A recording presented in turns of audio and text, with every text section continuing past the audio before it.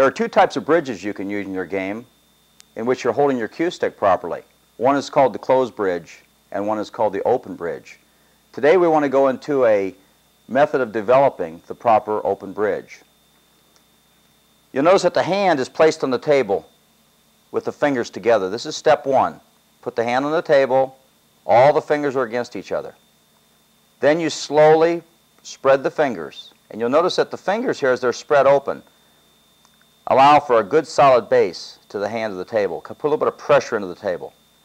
The third step is to bring the thumb up and form a bridge like that, which is called the V. You'll notice the V right here where the cue stick goes. We call this the V bridge.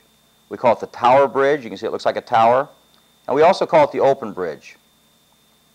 When you use this type of bridge, the cue stick will sit right there and go nice and back and forth very easily. Notice how nice it flows back and forth. Now you want to also make sure that your thumb doesn't fall down like that. So pretend there's a little drop of super glue between that thumb and that index finger. Then just put your cue right there again. Swing back and forth.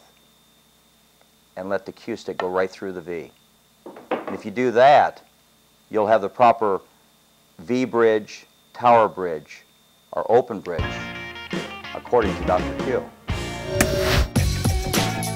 You're looking for a great way to have fun, meet new people, and play some pool. Join an APA Pool League today. Visit us online at poolplayers.com.